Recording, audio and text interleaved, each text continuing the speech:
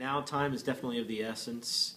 If you come up with something which is what you consider to be very important and something is potentially marketable for that matter, or something that you could potentially license or sell to another company, what's very important now is to realize that you have to move very quickly.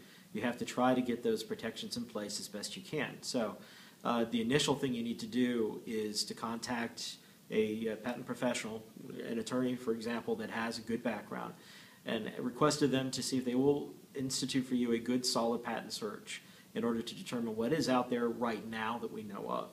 And when that comes back, to move as quickly as possible to draft and file an application that covers that subject matter that is of necessity for your purposes as best you can, and try to broaden it out as much as you can as well to try to be able to foreclose competition if need be in that area. It is a very complex situation, but trying to move quickly and be very vigilant as to what else is out there is going to be very important moving forward.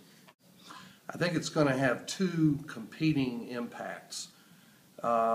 It's going to eliminate some of the uncertainty that has been an issue in litigation about who invented something first, because now the filing date is going to be a major factor in resolving that particular issue.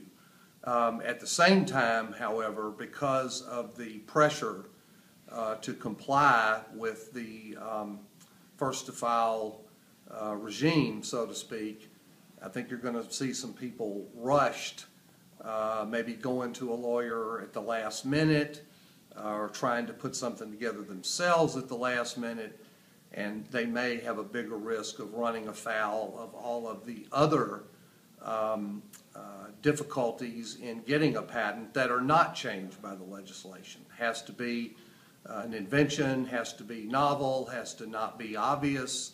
It can't have been anticipated in something that somebody has done before, whether it's another invention or an article or a book or a video interview or whatever. None of those requirements have changed. As people like Bill in the firm and I discuss all the time, when you're drafting a patent application, you're not only drafting it for the examiner in the patent office, but you may ultimately be writing it for a jury that's going to have to decide whether it's valid or not.